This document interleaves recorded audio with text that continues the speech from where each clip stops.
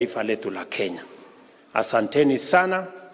Nyinyi mlishiriki katika hiyo uchaguzi na Mungu ametujalia na tulikubaliana tukimaliza uchaguzi sasa tutaanza mambo ya kubadilisha taifa letu la Kenya.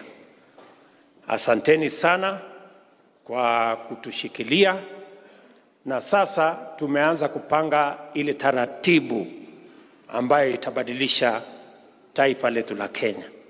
Pale mbeleni mnakumbuka niliwaeleza ya kwamba watu wengi wanahangaika wakitafuta pesa kidogo kwa fuliza, unalipishwa 360%. Maneno ni mengi. Watu karibu milioni 7 Kenya walikuwa wamewekwa kwenye blacklist ya kwamba huwezi kukopa chochote, huwezi kwenda mahali popote, huwezi kufanya chochote. Mimi nikawaeleza tutawaondoa wa Kenya katika blacklisting ya mambo ya Credit Reference Bureau. Leo mimi nataka niwatangazie ya kwamba we have made that commitment come true.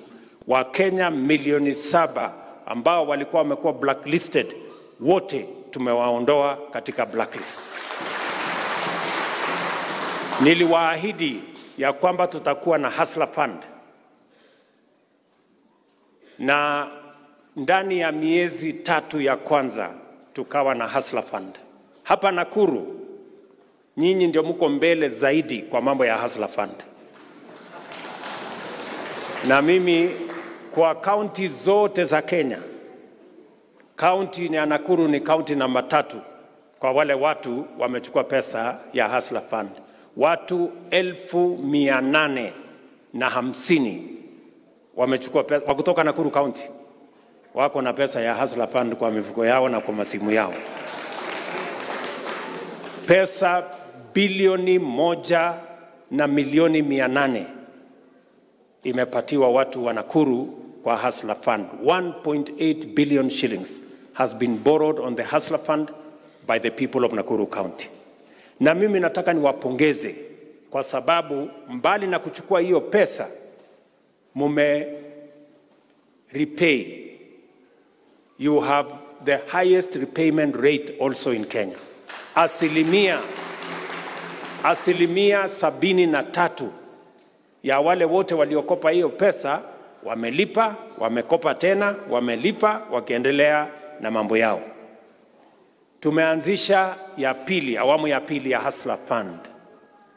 Tena groups 5,300 tayari ya kutoka Nakuru County wamepata pesa ya hustler fund ya vyama.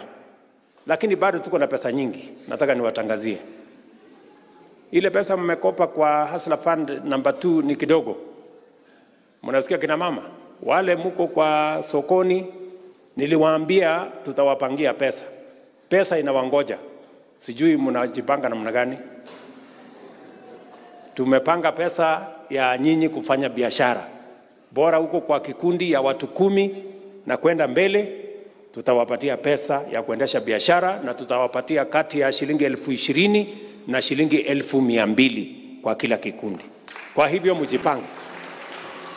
Na hiyo pesa ya hustler fund sio lazima ujue KK ama MCA ama hata mzee wa mtaa ule wa nyumba 10, hakuna haja. Bora umejipanga hapo kwa nini utapata pesa. So tunataka tushirikiane namna hiyo, na mimi nataka niwapongeze watu wa Nakuru, nyinyi ni wafanyabiashara wa muhimu sana.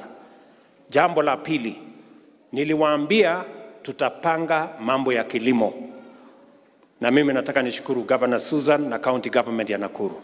Tulifanya kolabo na County Government zote. Tukasema njia ya kupunguza gharama ya maisha ni kupunguza gharama ya chakula. Njia ya kupunguza gharama ya chakula ni kusaidia wakulima wazalishe chakula zaidi. Na ndio tukaweka pesa ya serikali kwa mbolea. Mimi nafurahi ya kwamba tumepatiana kupitia kwa hiyo mpango kwa wakulima. Tumewezesha wakulima na tumepunguza gharama kutoka 6,000 7,000 ya mwaka uliopita. Mwaka huu imekuja 3,500 na ninapanga mwaka inayokuja nataka nione vile inaweza kuteremuka hata zaidi.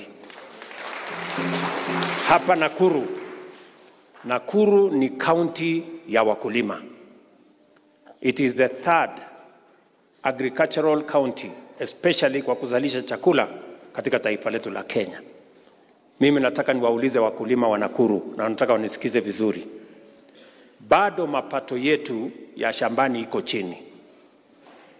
Bado wengi wa wakulima wanapata gunia 10, gunia 15. Tunataka